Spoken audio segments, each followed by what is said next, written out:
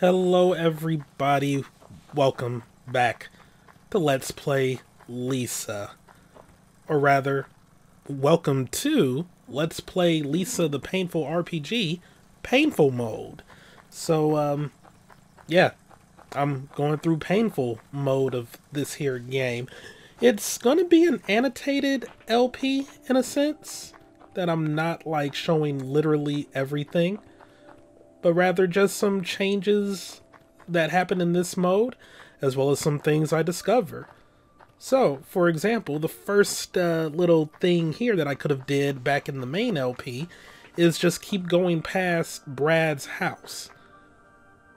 Because we got a special someone right here. Foreshadowing. Foreshadowing. But yeah, like I said, this is going to be an annotated LP in a sense, or, well, annotated feels weird. Truncated, I guess, would probably work better. So yeah, I'm not going to show off everything. So if you're watching this and you're unfamiliar with the structure of Lisa, I highly recommend going back and watching the painful, or at least the painful videos that come before this. Link to the playlist below in the description, even though this will be a part of the same playlist, but you know, whatever. Yeah, I am going to show off the oh, that's loud despite being on headphones. But I am going to show off the major things, like major boss fights, any Joy Mutant fight, any like important decisions I make, because unlike the like regular mode playthrough, I'm gonna be doing some different decisions here. I'm gonna be a little more selfish with Brad. Hint, hint. Yeah, Brad ain't gonna be losing no arms in this one. So, yeah, I'm gonna be showcasing off like the different. That sounded so awkward. I'm just gonna be showing off all of the various changes to this mode, as well as the changes that occur from certain decisions. And like I said, some things I missed that are available in like whatever mode of the game you play. So we're coming up on the first like major decision of this here mode. Yeah, I'm doing a little more exploring too. But yeah, I'm not gonna sell out Terry on this. So yeah, that made the start a bit more annoying, and I could have, or like, you know, I knew I was going to be doing this going in, so I probably could have did less exploring and left some items for after the moment where I save Terry, but I wasn't thinking. What was I doing here? No, really, what was I doing here? Oh. I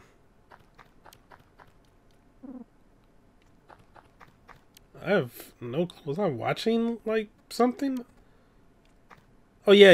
I must have been, like, changing a video I was listening to on my phone or something.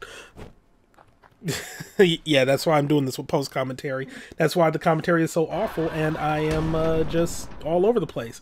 And yeah, what you also saw prior to Brad getting hit by the car is another painful mode mechanic, in that every save point can only be used once.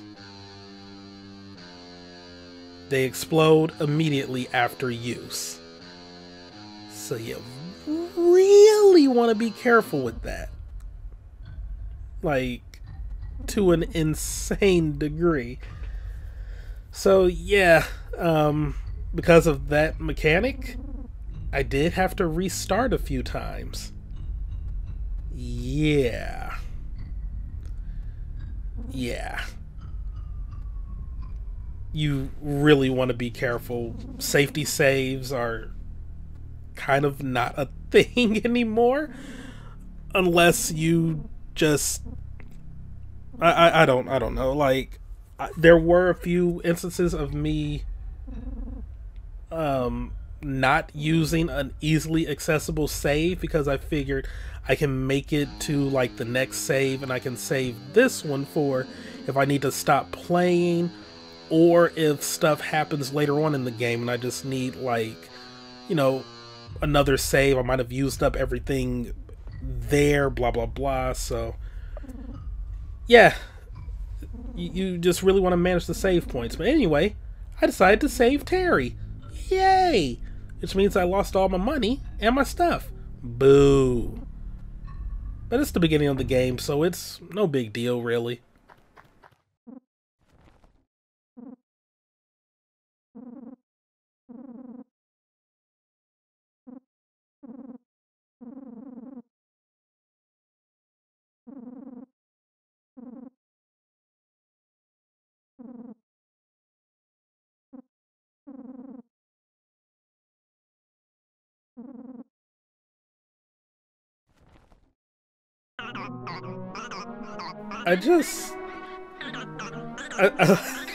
I like how this whole thing was handled. Like, it's just so nonchalant about it. It's like, oh wow, yeah, man, you kind of dumb.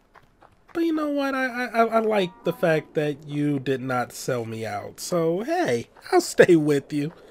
Anyway, first Joy Mutant fight. The Joy Mutants are going to be a lot harder. I think there are going to be some painful mode exclusive Joy Mutants.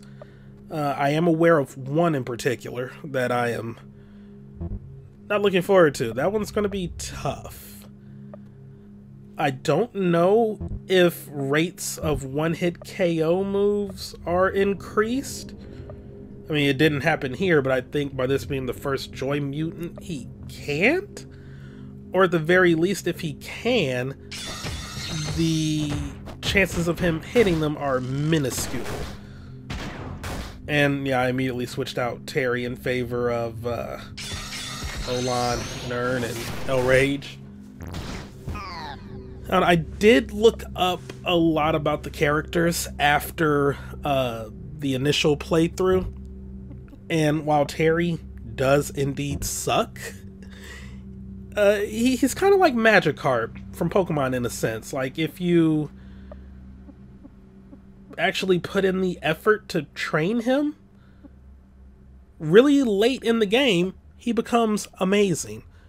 I believe when he reaches like level 25, he learns the strongest fire move in the game.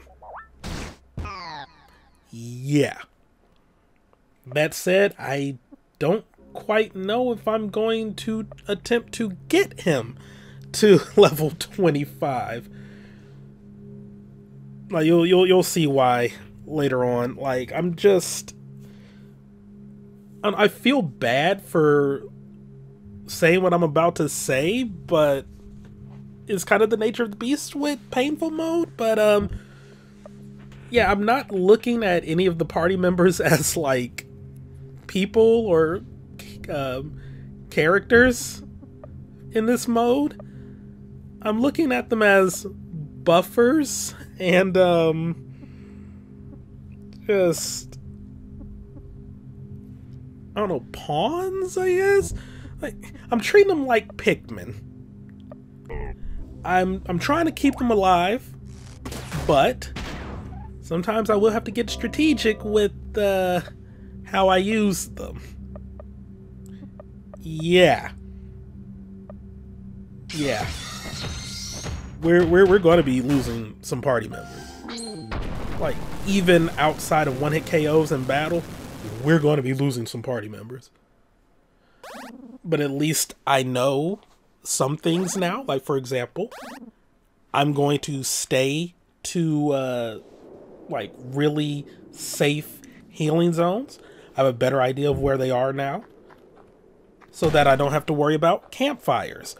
There are also some campfires where there is no risk of danger, so I'm keeping track of those as well. But yeah, while we will be avoiding kidnappings, sacrifices will be made for Brad's arms, at least. Well, Brad's first arm. The second arm is handled differently, and I'm really uncomfortable with that one, and I don't know how that's gonna fare. So yeah, I will randomly switch up my team at certain points to accommodate for some things that will go down. Anyway, next major difference from the original LP. What was I doing? Was I just consulting a guide? I think so. Sorry about these pauses, folks. I'm sorry. I should have did a better job of cultivating this, especially since I think this was a section I had to redo because death. But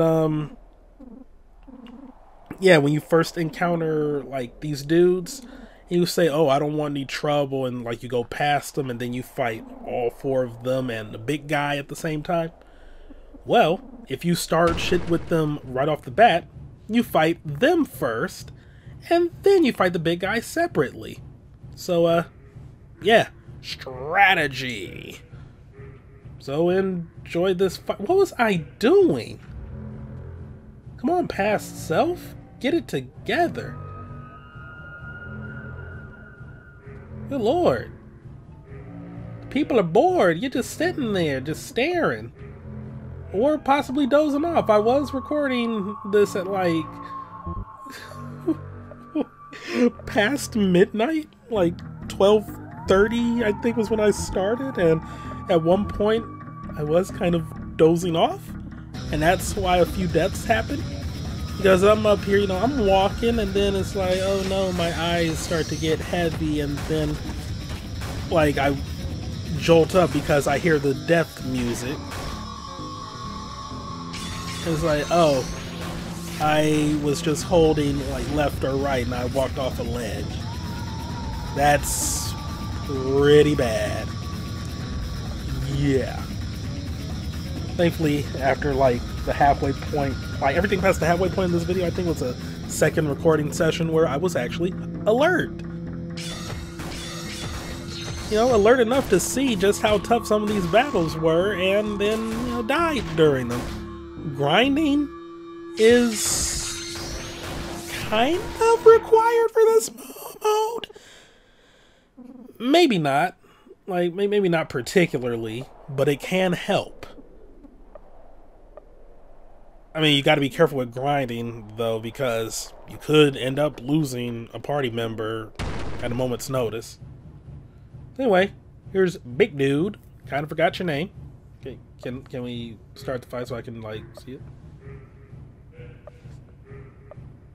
Well, yeah, there he is.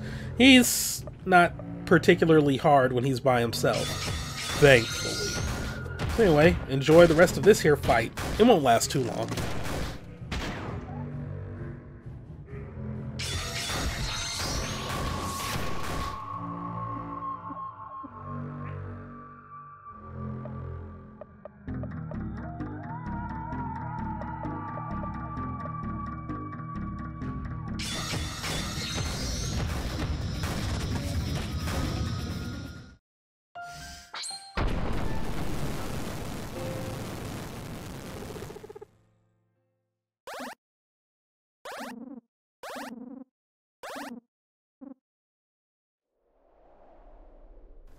Told you. Yeah. It's a lot easier when you have less numbers to deal with. I know that was only one less unit enemy, but sometimes it can make all the difference in the world. Anyway, we have this guy right here on the path to the bike. This is an enemy that only appears in painful mode. So you don't see the guy, like, pretending to be grass. here. You're just fighting a guy pretending to be a tree. It's pretty weird.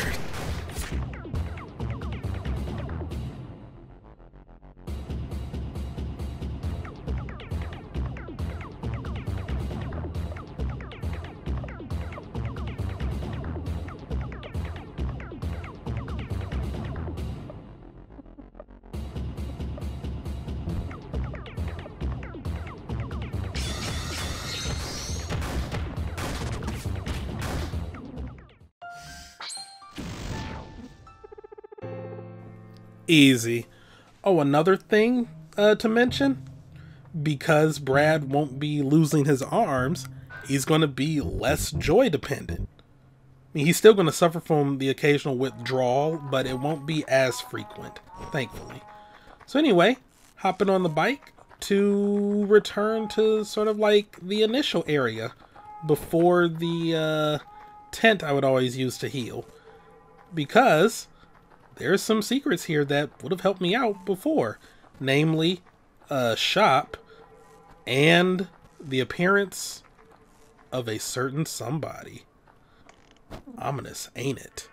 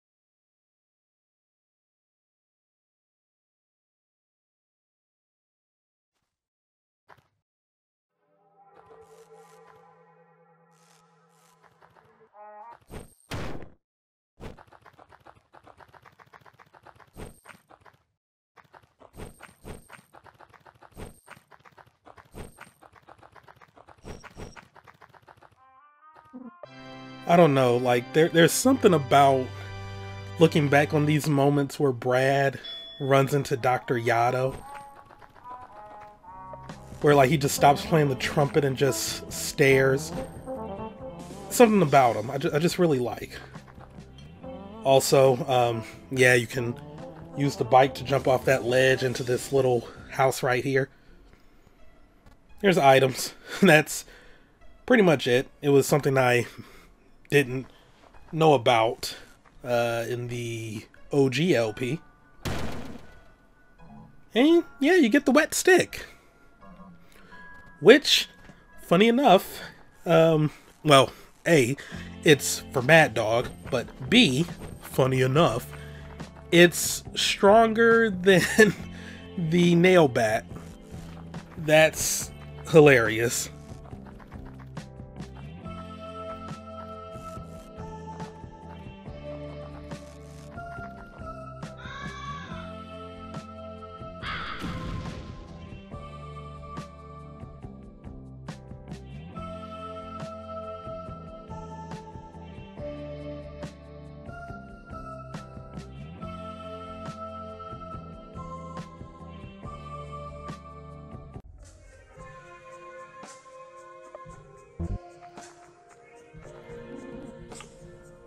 Okay, looking back on that, I'm probably just gonna edit out that pause.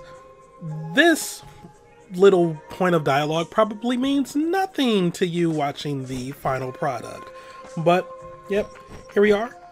First, well, major boss. Well, I say major boss. This is technically the first boss? Would you consider Joy Mutants a boss, or would those be mini-bosses? I don't know. But, yeah. We're fighting the Hair Club guys. Like I said, just showing it off here. There's nothing majorly different about this fight. And I think I beat them quicker than how I did in the OG LP. But this time I have knowledge, prior knowledge. So I can just breeze through the fight. Enjoy!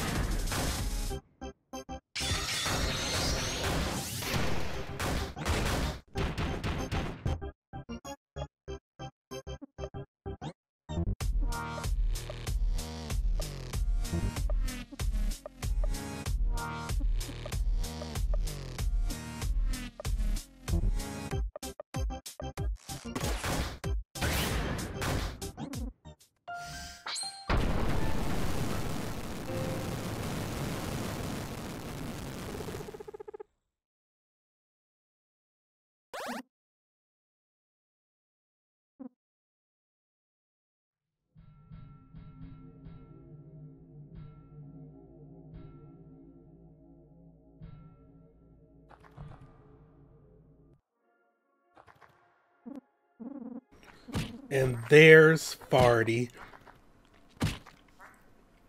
And there's the next change for painful mode. So I believe this campfire, nothing bad can happen to you. And yeah, dude that was hitting the corpse there dies. It's pretty sad. But yeah, nothing negative can happen at this campfire, I believe. So you're free to use it if you must. I think this is one of the few like open campfires where that's the case. So now, the next change. Dude that was blocking the door, he has backup. This fight is tough. It is really tough. But they're essentially the same character. Because dealing with two of them at once. And, yeah. If you're not prepared, you will die.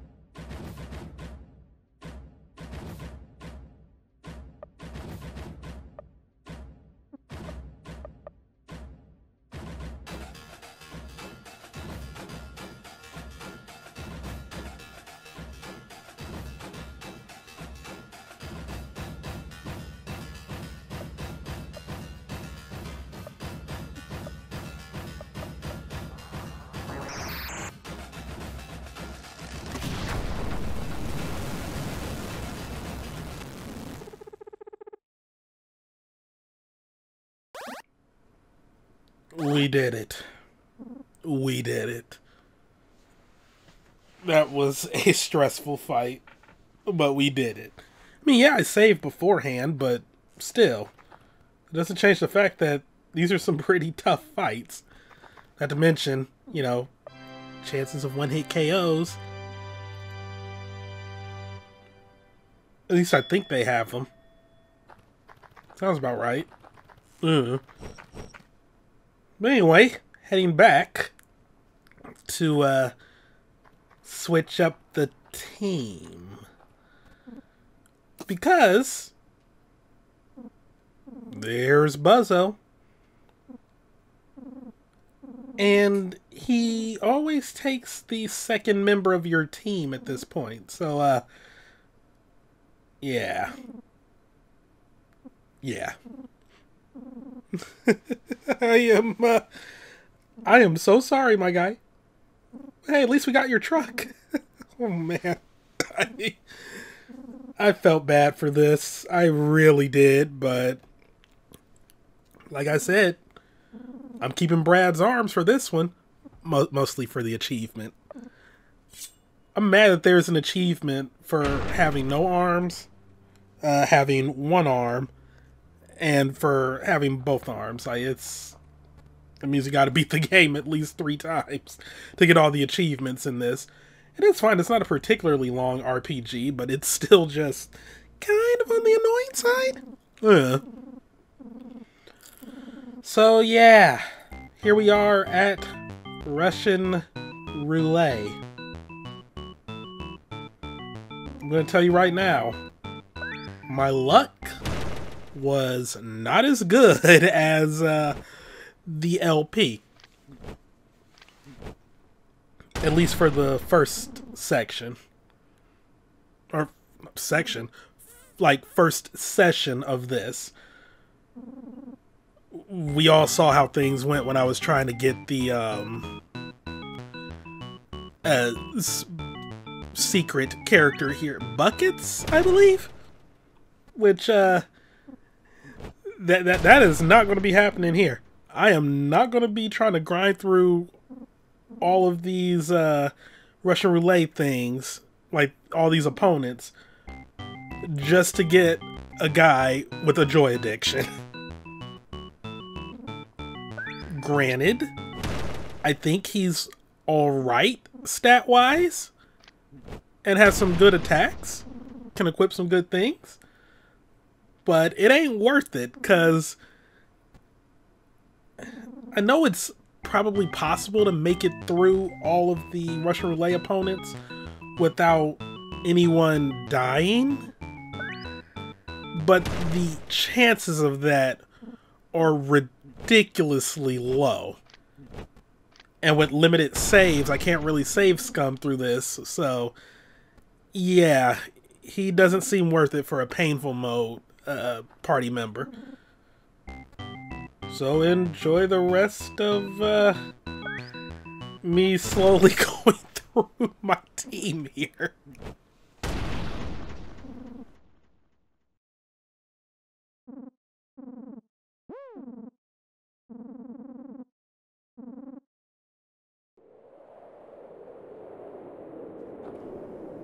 Okay, it actually wasn't that long.